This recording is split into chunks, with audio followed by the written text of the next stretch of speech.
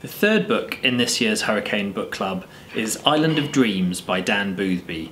It's a little different to the other two books in that it's a memoir, a work of non-fiction.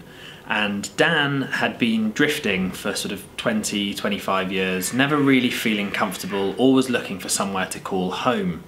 And strangely, the only place in his life he ever felt drawn to was a place in Scotland on the Highlands, and it was where Gavin Maxwell had lived, the author of Ring of Bright Water. And Dan had read those books, the Ring of Bright Water books, when he was a boy, and they exerted this amazing pull on him, and he constantly returned to this place in Scotland, constantly reread those books, and felt as if it was the one place he truly belonged. So a few years ago, there came an offer to Dan to be the warden on Kyleakin Lighthouse Island, which was Gavin Maxwell's final home, and to Dan this seemed like a dream come true. Island of Dreams is about his time living on Kyleakin Lighthouse Island. It's also a kind of biography a potted biography of Gavin Maxwell, and it's about Dan and his search for home and his investigation into his hero, Maxwell.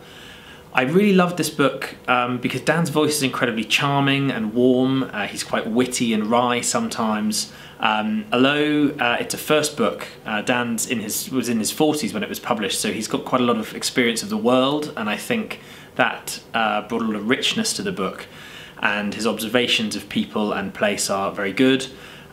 He's brilliant at describing his time on the island, especially the natural world. So on the one hand, it's very beautiful as you look out over the loch and the Kyle of Loch Alsh. On the other hand, the Skye Bridge runs over the top of the island. It's a footpost for the Skye Bridge, so the traffic is kind of thundering overhead and the rain is coming in.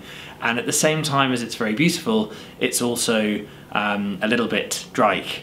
And that's kind of the crux of the book. It's a book about dreams and reality, and about how if you follow your dreams, sometimes the reality isn't quite as beautiful as you hoped. But maybe there's nothing so bad about that. Maybe that's just the nature of life.